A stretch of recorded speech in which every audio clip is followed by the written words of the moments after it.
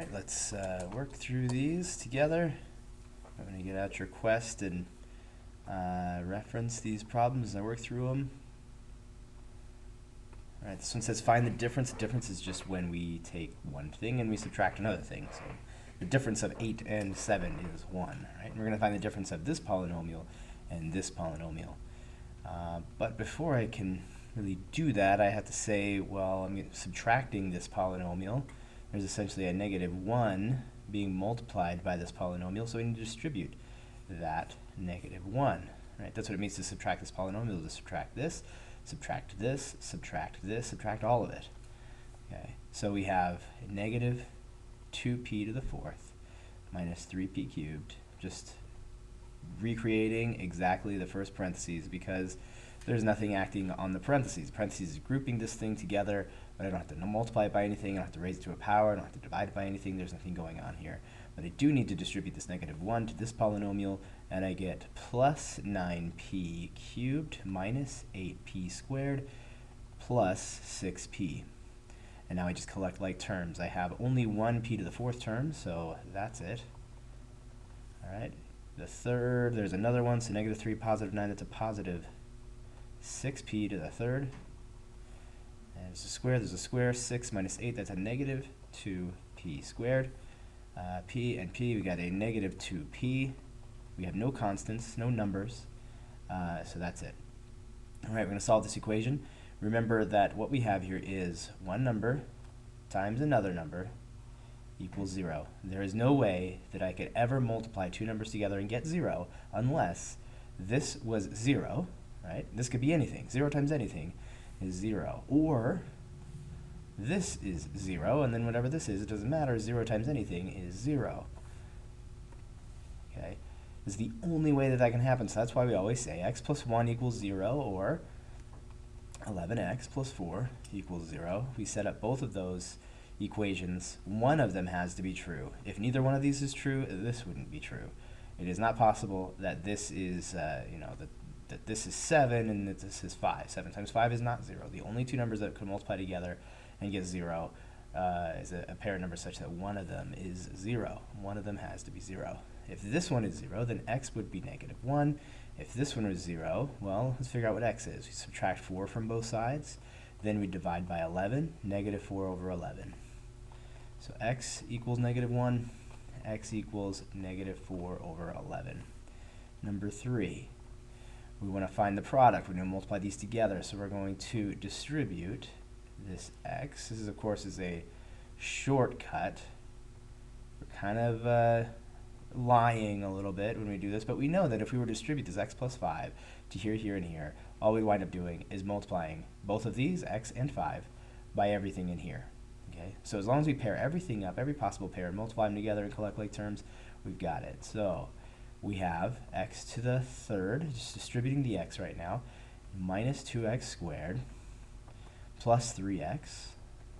Now for the 5, 5x squared plus 5x squared minus 10x and plus 15. Let me distribute. Then we collect like terms if possible. X cubed.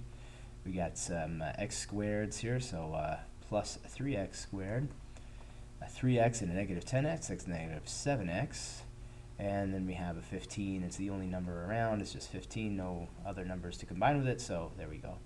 Solve this equation. Remember that something equaling 0 is very important in solving these polynomial equations, so we add 12x to both sides. And we get 2x squared plus 12x equals 0. Okay? Then we factor the left side. Job number 1 in factoring is finding, do they have any factors in common? And if so, find the largest factor and take it out. So the largest factor they have in common is 2x.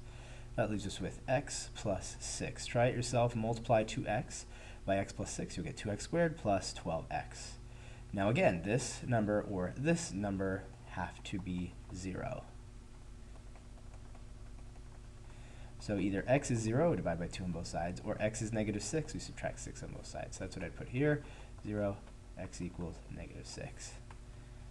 All right, next page. All right, remember that squaring something means multiplying it by itself. 2 squared means 2 times 2. 4 squared means 4 times 4. 8 squared means 8 times 8. 6x squared minus 2 squared means 6x squared minus 2 times 6x squared minus 2. When we write it out that way, we can see we just need to distribute the 6x squared. That doesn't quite look right. There we go. We need to distribute the negative 2 and then collect like terms. So we get 36x to the fourth when we multiply these together. Then for 6x squared times negative 2, that's negative 12x squared. We do go to the negative 2 now. We get another negative 12x squared. Not too surprising. These two things are identical, so you'd think we'd get some doubles and some stuff. Negative 2 times negative 2 is positive 4. Collect like terms. We wind up with 36x to the fourth minus 24x squared plus 4. A little too far there. X squared plus 11x plus 4. Okay, so we know that it's going to break down into factors like this. X times x is x squared. Then we need these two numbers we're going to fill in. They're going to multiply together when we, if we were to distribute, if we were to check it out, they would multiply together to make 24. But they would also both get multiplied by an x in the distributing process, and we'd have two x terms, and we'd collect those like terms to get 11x. So two numbers that multiply to 24 and add to 11. Two positive numbers. They multiply to a positive, add to a positive. And let's see, 6 and 4. No, that adds to 10. 8 and 3. 8 and 3. 8 times 3 is 24. If we were to multiply it out, we'd get 8x. We'd get 3x. That adds to 11x. So that's my final answer. Factor the polynomial. First, we're going to look for any common factors that they all have. Factor of 3. This doesn't have a factor of 3. So the number factors aren't going to work out. Let's see, x, and these all have x's, but this doesn't have an x factor, so that's not going to factor out. So, priority one in factoring a common factor, there aren't any common factors. But there are 4 terms. Remember I said 4 terms is a prime candidate for factoring by grouping. And in fact, at this stage, it's the only way we're going to be able to factor more than 3 terms. Okay? If there's 4 terms, if we're going to be able to factor, it's going to be by factoring by grouping. It's the only way. So we look at this group and we say, what do they have in common? They have an x squared in common. What are we left with? 3x plus 5. All right. And remember, what we have here is a group. I'll even use parentheses. This group plus this group, including the sign in front of the 12, the negative 12 there. Okay, so what we have next is a plus whatever comes next. So the thing I'm doing here is trying to remind you that this stuff is not going to be multiplied by the next group. It's added to the next group. Okay, so what do we have in common here? We have a negative 4 in common. That leaves us with 3x plus 5. No surprise there. Negative 4 times 3, negative 12. Or negative 4 times 3x, negative 12x. Negative 4 times 5 is negative 12, or negative 20. So we have 2 terms now, just like we had 2 terms here, we had 2 terms here. These 2 terms have a 3x plus 5 in common. We factor out that 3x plus 5, and we're left with x squared minus 4. But then we notice x squared minus 4, maybe we can factor that. Indeed, it is a difference of squares, which we talked about before I handed out the quests. Reminded you to look out for that difference of squares, x plus 2 times x minus 2. So that would be the final answer. All right, this guy here, we're going to factor it. Very similar to one we did just a minute ago. We need an x times an x to give us the x squared. We need 2 numbers that multiply to positive 20, add to negative 9. So we need 2 negative numbers. 5 and 4 will do the job. 5 times 4 is 20, and negative 5x, negative 4x add up to negative 9x. Okay, now we're going to solve this equation. It's equal to 0, so we're happy about that. We don't have to do anything like that was on the previous page, right, where we had to add 12x to both sides, so that we had 0 on one side. That's already taken care of. It's already equal to 0, so now we're going to factor this side. Very similar to the one that we just got finished with, number 8. It's just going to be 2 numbers that multiply to 108 and add to negative 21, so 2 negative numbers. Right? Do a little searching, a little poking and prodding, a little bit of guess and check, and find that 9 and 12 do the job. 9 times 12 is 108, And negative 9x minus 12x will give us negative 21x. And remember, this is all equal to 0. Don't forget that we're solving this equation. We're not trying to just factor this. We're trying to solve the equation. So either x minus 9 equals 0, or x minus 12 equals 0. So x equals 9, or x equals 12. Those are our two answers, so that's what we put here. Okay. And last page. We're going to solve this equation. So the first thing that we're going to do, since it's already equal to 0, let's factor out anything it has in common. So these all have a 3 in common. In fact, we don't have to like factor it out and leave it there. We could do this. Since it's an equation, we could divide both sides by 3. We can divide this by 3, this by 3, this by 3. We get 2x squared plus 9x minus 5 equals 0, because 0 divided by 3 is 0, so that's nice. Okay, so what do we do now? We got 2x squared plus 9x minus 5. Remember, we have something in front of x squared that is not a 1. Let's use factoring by grouping. And this is how we do that. 2 times negative 5 is negative 10. Just organizing the work here. Two numbers that multiply to negative 10 and add to 9. Okay, that looks like a positive 10 and a negative 1. That would do the job. So 2x squared plus 10x minus 1x minus 5 equals 0. And we group. These two have a 2x in common, 2x times x plus 5. And these have a negative 1 in common, x plus 5 is left. They both have a factor of x plus 5. We're left with 2x minus 1 equals 0.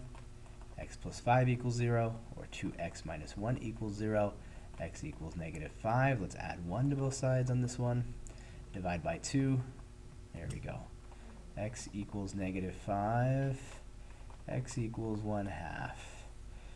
All right, here we go. Look for anything that they have in common as we begin to factor this out, but they don't have anything in common. They don't have a 2 in common, so they definitely don't have a 4 in common. So we just go straight to factoring by grouping. 4 times 4 is 16. Two numbers that multiply to 16 add to negative 17. How about negative 1 and negative 16? So 4x squared minus 16x minus x plus 4. We group. We get a 4x in common here, leaving x minus 4. We get a negative 1 in common here, leaving x minus 4. So that gives us x minus 4 times 4x minus 1.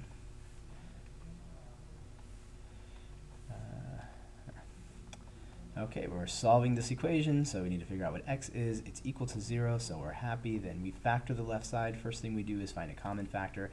They all have an x, so that makes things easier. X squared minus x minus 30, still equal to 0. Then we can factor this as x minus 6 times x plus 5. Still some more work to do here. Either this is 0, or this is 0, or this is 0, because remember, we're multiplying this times this times this. The only way we could multiply these three things together and get 0 is if this guy is 0, the first one is 0, or x minus 6 is 0, or x plus 5 is 0. So that's done, right? We could just throw that right there. Add 6 to both sides, x equals 6. Subtract 5 from both sides, x equals negative 5. Last one.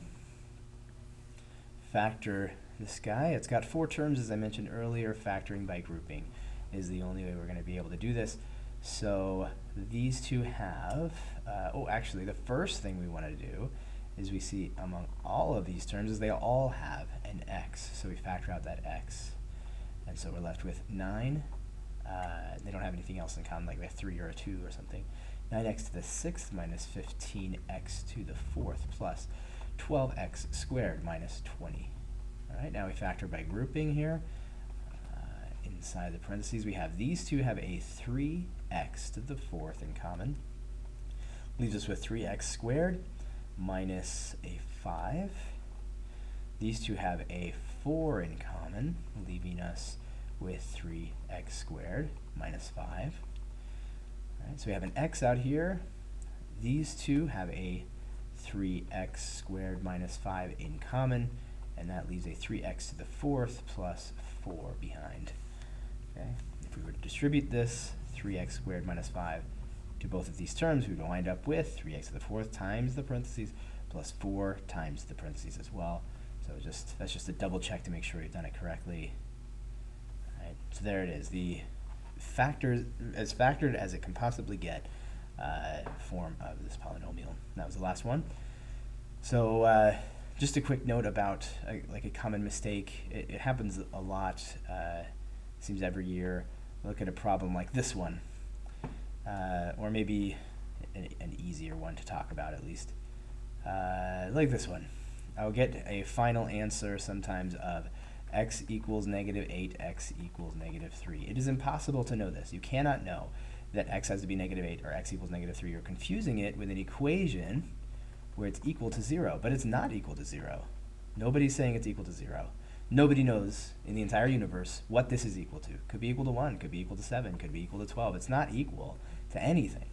Since we don't know what I'm supposed to get when we multiply these two together, we can't say that the necessary step, x plus 8 equals 0, or that x plus 3 equals 0. We don't know that. We don't know that the other side of this equation is 0. It's not an equation. There is no other side. I think I'm probably beating a dead horse now. I think you get it. There's no equation. It's not equal to anything. So there's a difference between factoring and solving.